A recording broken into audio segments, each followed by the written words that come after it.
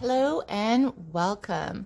In today's tutorial, I want to share with you how to make this face mask. This is a fantastic beginner's project as you only really need to know how to do a chain stitch, a single crochet, and a half double crochet. This is also a great project for those windy days where you do want to cover your face without giving the impression that you're sick. I often find that if I'm wearing a white mask like this, while it protects my face, everybody seems to think that I'm sick or they give me that weird look. So I'm going to probably make a few of these today to wear for the winter as well as during this time of social distancing. This particular mask is made from a cotton yarn that I had left over.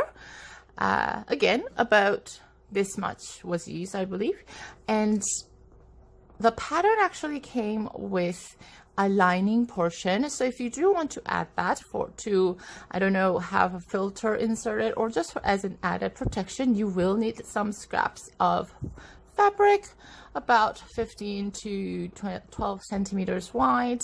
I can give you the measurements later on if you want, and I can list that as well later on. So I don't have any more cotton yarn, as I said, so I am going to use some regular acrylic yarn. This shimmery one I think is particularly a good candidate, especially for winter times, and it adds a nice pop of color to my life right now. This is 3-ply, I believe. It's a DK yarn, it's a thinner yarn, and because we're using a 3mm hook, I wouldn't use anything thicker than a DK 3-ply yarn, which is a thinner version, and it's softer as well. The pattern is really easy and you can adjust it to any size. So if you'd end up using something like a chunky wool like this, you can definitely adjust it to fit the size that you need. But for the purposes of this tutorial, I am going to use a 3mm hook and a Vienna's Choice. I forgot what the name of the yarn is, but I'm going to use this lime brand yarn to make this mask. So the first thing we're going to do, I just want to show you how this is composed. So the first thing we're going to do is we're going to create the bottom row, and then we're going to work up this way. So this is called working in rows, like we're going back and forth like a typewriter. And then once we reach here, we're going to go there, make a chain, come around, and make another chain. And that is the gist of how the pattern is. So you can adjust it to the face size, I guess, that it is intended to fit. Now, the way we're going to get started is you're going to chain the length of your mask, which is this portion with the strap. So we're going to chain this bit. I found that 40 chains is sufficient to cover my face, or the width of my face. And when I say that, I mean like middle of my cheek to middle of my other cheek is covered by 40 chains. Just a quick review of chain. We're going to make a quick slip knot like so. Holding the tail end, I'm going to pull tight so the slip doesn't get loose. Then I'm going to yarn over and pull through the loop. I'm going to hold the loop I just made, yarn over, pull through the loop. So that's 1 chain, 2 chain, 1 chain at the bottom, the second at the chain. So 1, that's 3, 4, 5, 6, 7, 8, 9, 10, 12, 13, 14, 15, 16, 17, 18, 19, 20. Notice that I am moving the hook in a kind of twisty manner, so to ensure that all of, I wonder if you can see it, all of my yarn is caught. Whoop, but don't lose it. Let's do that again. You also want to make sure all of your pieces are on the right side. on the hook together, and none of that twisting is happening. This is a little bit tricky because there's like a glittery part to it, but you'll get used to that sort of thing as you crochet. Projects increase and you've done it for a little while. So I totally forgot my count, but we can end that situation by counting again. Now every little chain that you make will look like a braid, so we're just counting the braid. This is 1 2 3 4 5 6 7 8 9 10 11 12 13 14 15 16 17 18 19 20 1 2 3 4 5 6 7 8 9 30 1 2 3 4 5 6 7 8 9 40. Now every time when you work in that typewriter fashion, you typically will raise the height of your stitch by chaining the corresponding amount. So for a single crochet, there's typically 1 or 2, sometimes depending on the pattern, the designer's pattern. In this instance, we are just going to add 1 extra stitch. So we have 40 now. I'm going to chain another one, 41. Because we're going to start single crocheting backwards, and to make sure that we keep the 40 stitches going, I've just made another stitch. The reason being, this might get a little bit complicated for you especially if you're new. The reason being, we do not count the first stitch closest to the hook. We always do it from the second one because this is not easy to crochet through. So we always count the second one. In order for us to have 40 stitches starting from the second one, we need to have 1 extra to make sure that we have the 40 stitches along. I don't think that made sense, but I hope you did, or you kind of get the gist of it. So now we're going to single stitch back, second stitch from the hook, like so. And we're going to do it 9 times. Just as a review, I'm going to show you. You're going to poke through the loop that you're going through, yarn over, pull through. I'm going to hold both of my loops, yarn over, and pull through. You are poking literally into the middle of the little braids that we've made. So, and we're going to do this 9 times. Poke through, yarn over, pull through. Poke through, yarn over, pull through, yarn over, and pull through. Poke through, yarn over. The yarning over always happens from back to front. In, back to front, pull through, yarn over, and pull through. In, yarn over, pull through, yarn over, pull through. Now to count the stitches that you made, you still count the braids. Obviously it's going the other way, but it is 1 2 3 4 5 6 7 8, and I'm going to make 1 more. And then, so we made 9 single stitches, and then we're going to make 22 half double crochets. A half double crochet is like a stitch between a single stitch and a double stitch, and it looks like this. Poke through, yarn over, pull, yarn over. So there's a yarning over before you go into the hole. You go in, pull through. So now you have 3. And you yarn over and pull through. Yarn over, poke through, yarn over, and pull through. Now, right now, there's some kind of thing sticking there, and I can guarantee it's because one of the strings are caught. That is what's supposed to be there. Just undo it and try it again, because you want to have this sort of movement on your stitches. So yarn over, poke through, pull through, yarn over, and that's a half double crochet, and you're going to do 22 of them. So I am almost at 22. Now I actually lost count, so what I am going to do is start counting again. Now you can tell kind of where the half double crochet started, because a single crochet will have a V like so, and a double crochet will have a V and a bar. This one is not showing, but you see there's a V and a bar and another bar. 1, 2, 3, 4, 5, 6, 7, 8, 9, 10, 11, 12, 13, 14, 15, 16, 17, 18, 19, 20, 21,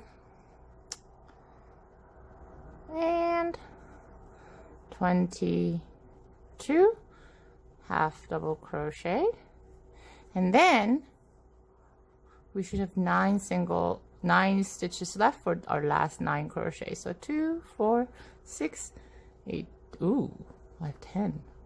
Did I not count this properly? 2, 4, 6, 8, 10. 2, 4, 6, 8, 10. Oh. Try to keep your tension together. I think what happened is 2, 4, 6, 8, 9. So that is actually a single crochet. So then I do have to make another one.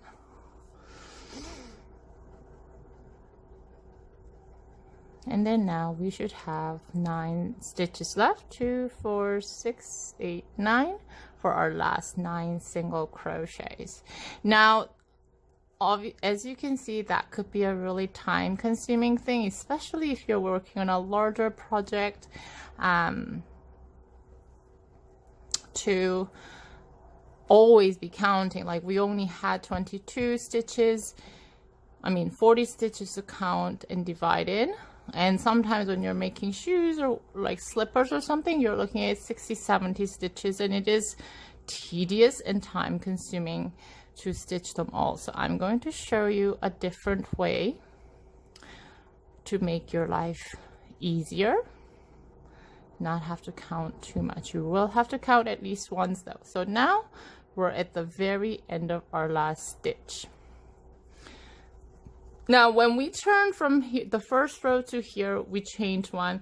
This time we're not going to start with a chain 1, because what I want to achieve, what we want to achieve here is kind of a tapered effect that we have going on. This will make it a little bit more snug on your face.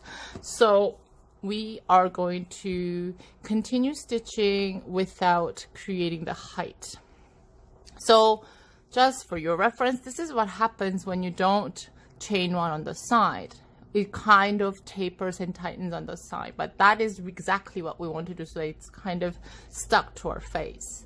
So when I turn my work, you have your tail here, yes, and you turn this way so that you can continue to stitch in that direction.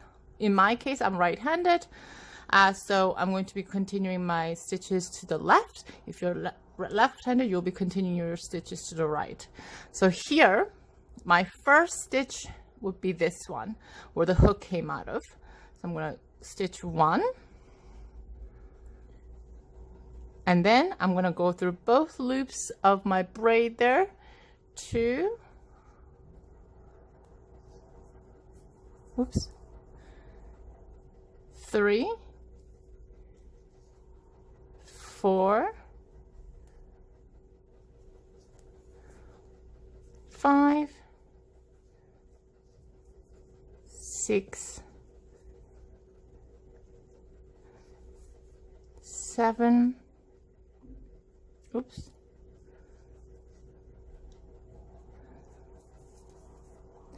8, 9.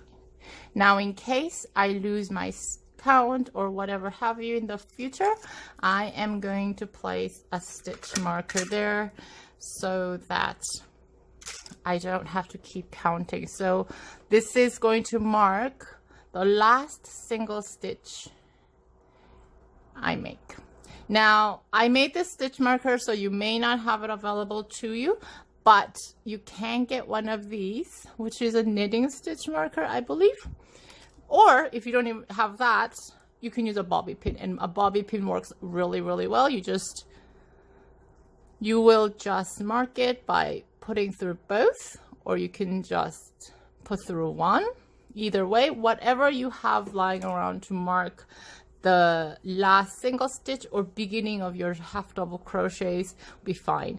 So now the pattern is 9 single stitches, half double crochet, 22 half double crochet, 9 single stitches. So in that instance, I could easily mark where, I'll use a bobby pin just for you, where my next set of single stitches will start. So this will be 1, 2, 3, 4, 5, 6, 7, 8, 2, 4, 6, 8, 9. So this is where my next single stitch will start. So I could just half double crochet here without having to count. I'm just going to count it to make sure. 2, 4, 6, 8, 10, 2, 4, 6, 8, 10, and 2, and the third one is where my single stitches will start. As I am doing this, I just want to show you that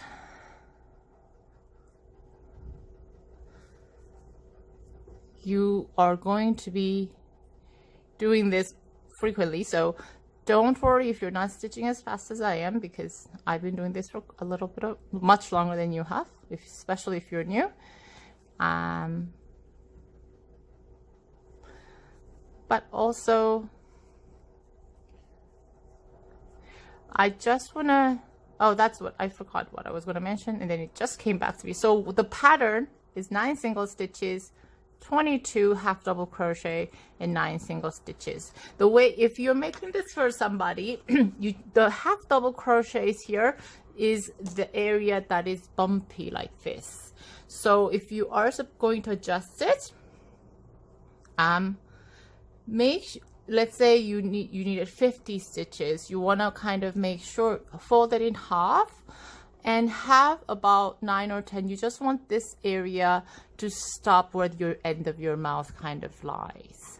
So you can adjust the pattern to the size that you need to, just based on the fact that the half double crochet is where the rise will happen, and the last 9 or so stitches here is what gets snugly attached to your face. Now, this, having said that, that's the end of the pattern. For myself, I did 18 rows of this. You can do as much as you want, but I found for my face, 18 rows of this pattern worked out really, really well. And it covered exactly right under my nostrils. So, well, sorry, right where my bump of my nose is. So it worked out really well for me. But you can obviously extend it further and cover your entire nose, whatever have you. So I'm gonna go off camera and make my 18 rows, and then I will be back to show you the rest. I forgot to show you a couple of things before I sent you away, so I thought I'd come back anyways to show that to you. So as I mentioned, I put 2 stitch markers here to mark where my single stitches start. One thing you need to remember to do is, because I used to forget to do this all the time. So I just did my last half double crochet, and this is where my single stitch starts. I'm going to take my stitch marker off.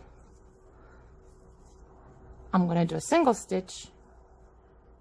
This is the important part. You have to remember to put the stitch marker back. Otherwise, even if you do one more, you won't, it will not help you. You might forget, you might get distracted. So put it back right away. And remember that, whether you mark the beginning of the single stitch. So in my case, where my stitch markers are is my first single stitch crochet starts. So where that is a single stitch. 1, 2, 3, 4, 5, 6, 7, 8, 9 is what I have. You might find it easier to mark where the half double crochet starts and half double crochet ends, and that might work just fine. as you move through the rows, you will find that it's a little bit more challenging to find the last stitch. You need to make the last stitch so that your edges are straight. If you miss it, it will look like this. This is the edges you'll have, and the whole mask will not be a mask. It will be a flag or a bad bunting. It would just taper into a triangle.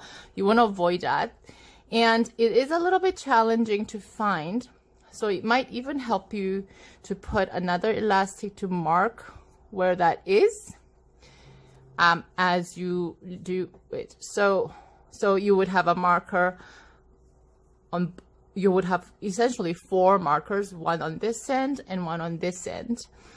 But if you look closely, here, it's not focusing. This V is still there, and that is your last stitch. So I'm going to, it's going to be a little bit tricky to get both of your hook through both, but just take your time. Make sure you have both of your V's on your hook. Yarn over, pull through.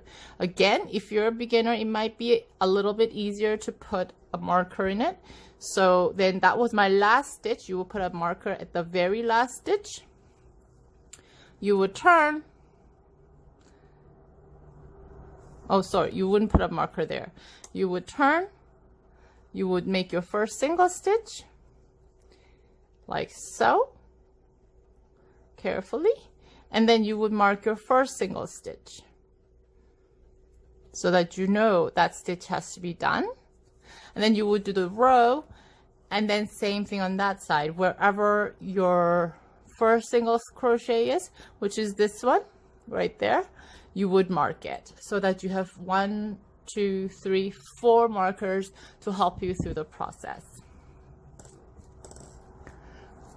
So if you happen to forget how many rows you've done, which happens to be all the time for me, there is a quick and easy way to count this. I typically work in rounds and I make dolls, so it's fairly easy for me to recognize where my rows are or rounds are. This is one round, etc. Right?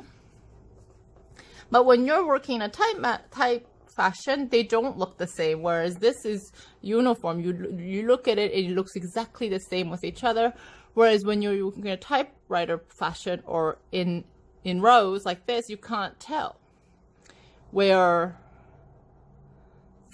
one is which. Like, it's harder for me to count which one is which round. Okay. There's a lot of different ways to count it, but the easiest way for me is if you look, once you get to a certain point, you will notice that there is a bumpy ridge. This is a bumpy ridge, flatter, bumpy, flat, bumpy, flat. The bumpy ridge happens every other row, I believe. So essentially that will be second row. So every second row you will have a bumpiness. So in mine, I will show you on mine because it might be easier to understand. So this is my foundation chain here, and this is my bumpy round 2. So it'd be 2, 4, 6, 8, 10. Oh, I'm holding it upside down. So it's weird. 2, 4, 6, 8, 10. And this is my 11th coming, right? So that is how I count it. The foundation chain is still here. 2, 4, 6, 8, 10. I'll be doing, where's my chain? My 14th up here because of the 13th. This is half of that bump. So isn't this nice? This is going to be so nice in the winter. Like, this one looks a little different because I've gone around and single stitched around it. But it still has that foundation chain row of chains there, and then 2, 4, 6, 8, 10, 2, 4, 6, 8, and then there's another set of single stitches here, which looks like half of that ridge that we've got going here. So that's 19. I hope that makes sense. Either way, now I'm gonna let you go and do the 18 rows. Measure it against your face. You know, maybe you have longer face than I do. Mine's fairly round, so you can stitch as much as you need, but I'm gonna go ahead and finish my rows, and then I'll be back to show you how to finish it off. Okay, so I have finished my 18 rows. You can see here 2, 4, 6, 8, 10, 2, 4, 6, 8. Now, because they look kind of similar right now, you might be inclined to count this way. 2, 4, 6, 8, 10, 2, 4, 6, 8, 10. Now, if you do it from back sides, it will look like there's 20. Remember that when you're counting, you had the foundation chain, so that is the right side up, and that is where you need to count. If you count from the back end, this is going to be a little bit short on your face because you'll be missing 2 rows, because according to the back side, I have 20 rows. I also forgot to mention, if you do tend to stitch a little bit on the looser side, then try to make this as tight, a little bit on the tighter side. You want to stitch a little bit tighter simply because you don't want any air to go through easily. Having said that, you are going to have a backing like this, so that would help you with the airflow and for protection, of course. Now, I've finished my last single stitch there. So now what I'm going to do is make the side band here.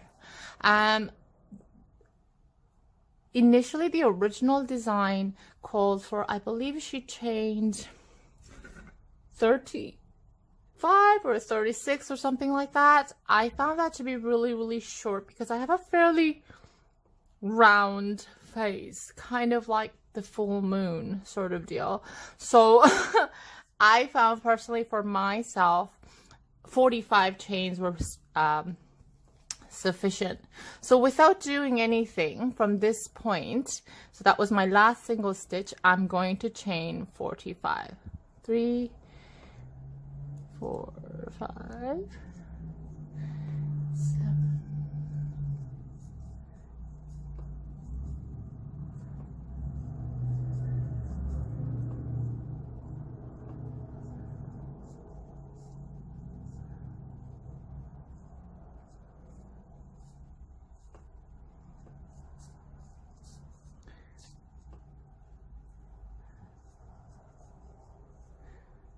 30,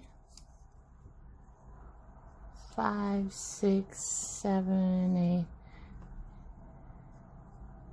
Whoop. 9, 10, 40. 1, 2, 3, 4, 5. Now when you have all your 45 stitches, you're going to bring it around. Make sure it doesn't twist and turn, although it doesn't really necessarily matter for this project because it's just a yarn. You're going to stitch it directly into the first hole. This is your foundation chain and the first stitch you made, and there will be a gaping hole there where the tail area is. So you're going to slip stitch it there, like so. And what I like to do is I'm gonna try this on my face to ensure that it fits. Oh, it's so nice. Okay, and then with the slip stitch we've attached it there, and then I'm just going to single stitch all across. Again, I'm not going to give it that extra height or anything because we're just doing this for the edging purposes, and I like to stitch my ends into the body of work I'm doing. So all I do is I hold the tail end and I stitch along. It can be a little bit tricky in the first couple of rounds, but you just have to do it slowly and make sure you go through both yarns. I think that's what's important. So here I'm going through my loop here, and then I still have my tail end on top, yarn over, pull through, yarn over. You're going to go single stitching all across here, chain whatever you need, single cross all the way here, and then slip stitch to the end, and then you're going to fasten off. If you don't know how to fasten off, I will show you how to fasten off quickly, but first let me go ahead and finish this and then I'll be back. Righty, so what I've done is I started from here. I made the 45 chains, and then I went across, made another set of chain, and then I have come back through. I do want to mention, you want to make sure these two are kind of in the same tension, otherwise, like I had to do this twice because I did 45 here initially, and then I did 45 here, but I guess there was a difference in tension, or maybe my face is not as big as I thought because it was slightly loose. So I went back and undid them, and I made 40, and then I came back and made 40 here before I went across down this row, so that that it was nice and snug fitting to my face. I came back down here, and now I'm at the last stitches here, and this is where I started. This is my 40th stitch. I'm going to stitch it there. Whoop. Everybody's unraveling there, and then I'm going to slip stitch again, which is just pulling through both loops to neatly end it. And then I'm gonna leave about 2.5 inches of tail there. I'm gonna pull it out, and then what I like to do is I like to make a knot there.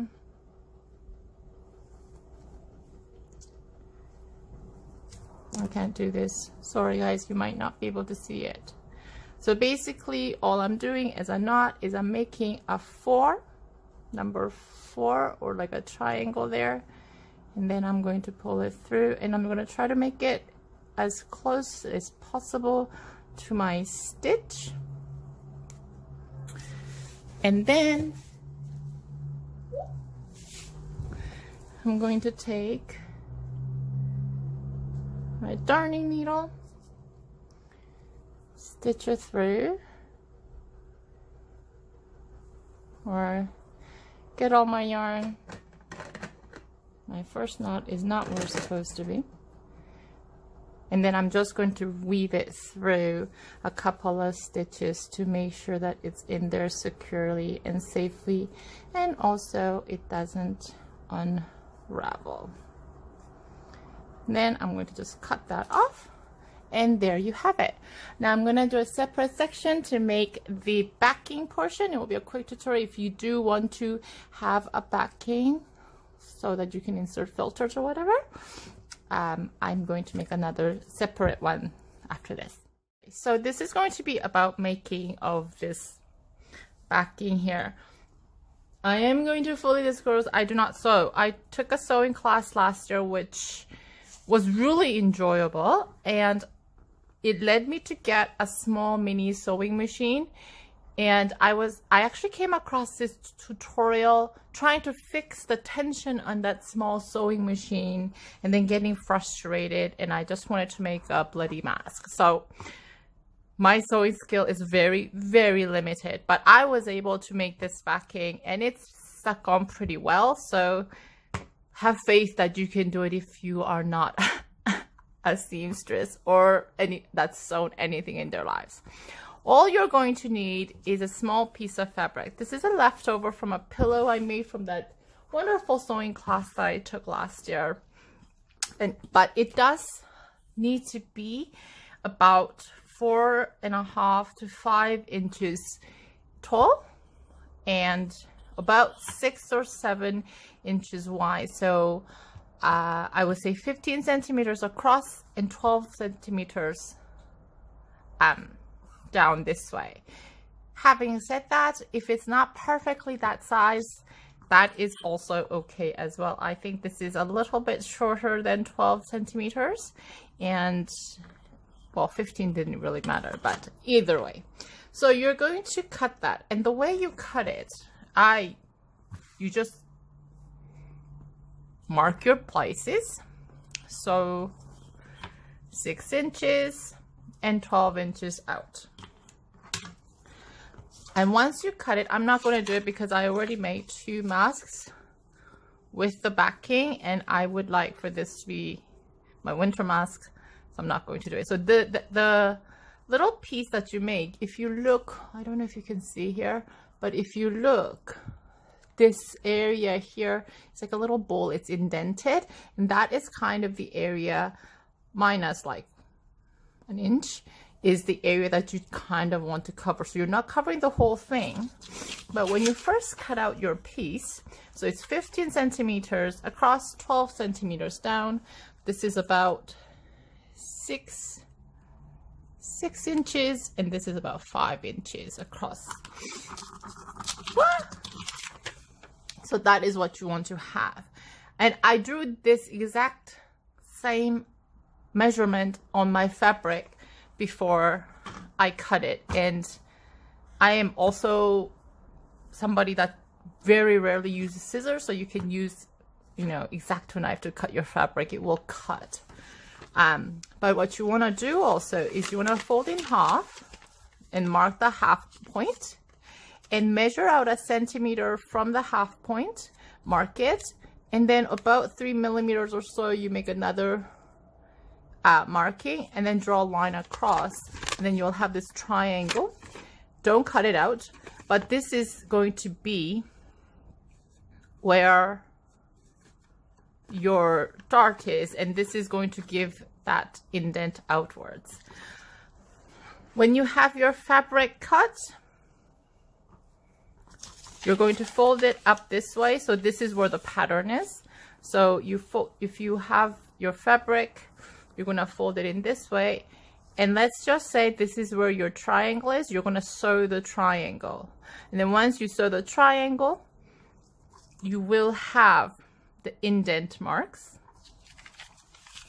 and then you're going to fold the edges about 0.5 millimeters, fold it, and then fold it again, and then you're going to sew that, and you're going to do it for all the edges. Now, I found the folding and sewing to be a little bit challenging after you make the dart. So what I did was I put some PVA glue to tack it down. You could also use Eileen's tacky glue, or you can put tape on it to tack it down to help you fold it again. And then you're going to sew there. You're going to do the same thing all around. So you're going to fold twice. I think this is called hemming. I don't know. But you're going to do that all around the edge. And once you have that square, you're going to attach it to your mask. And that's it. And that is how you make your backing and lining. And if you have filters or what have you, you can exchange it for added protection, but the lining is there, and this is washable obviously. And all I did was I think this is called a running stitch. I went one way, once this way, and then I came back this way, which makes the top one there. And voila, you have your filter lineable mask. Thanks so much for watching. I hope you enjoy the tutorials, and I hope it helps you to make it was helpful. If you have any questions, by all means let me know in the comments or send me a message, and hopefully I will see you again in my next video.